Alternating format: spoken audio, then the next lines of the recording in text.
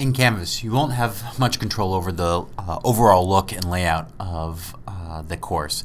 However, one area that you will be required to set is the course homepage. By default, there is no course homepage set up in any of your courses in Canvas.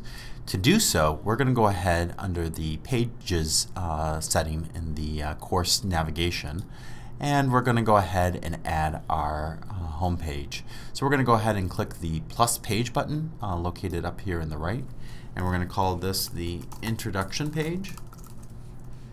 And we've gone ahead and created a sample course page that may be helpful, especially for middle and upper school teachers.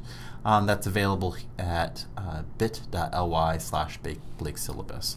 I'm going to go ahead and copy all of this information into the body of my homepage, and then I'm going to go ahead and click Save and Publish located down here. In the next tutorial, we're going to go over some of the editing features in terms of being able to change some of the information in the description page. Once I've gone ahead and clicked Save and Publish, now when I go to the home page, you'll notice that I still have a blank page. And that's because in the next section I will also go over how to